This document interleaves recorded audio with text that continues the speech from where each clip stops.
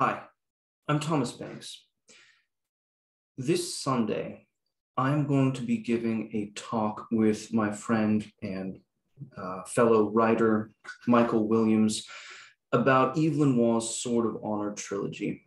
And if you don't know the Sword of Honor trilogy, it is a series of war novels that Evelyn Waugh, the English satirist who wrote Brideshead Revisited, and a number of other books.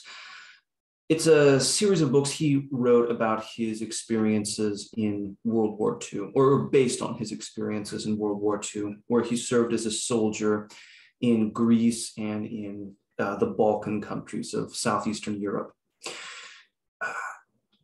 Waugh's trilogy is an important one because it shows kind of a different side of World War II than that which we're used to seeing in films and in maybe some of the history classes that we took in high school.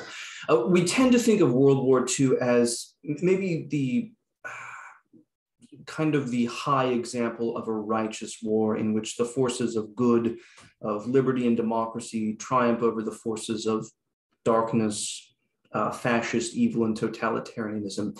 And well, yes, I mean, it is a war in which the comparatively good guys won, you could say.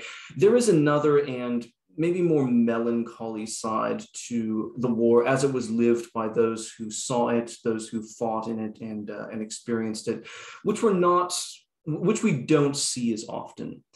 And Waugh's war trilogy shows that kind of elegiac, sometimes kind of pessimistic side of the war, and it's one of the classics of martial fiction. It's a series of books that is not one of his most frequently read, but which I think deserves more readers, and I hope that you'll join us to find out more about this coming Sunday.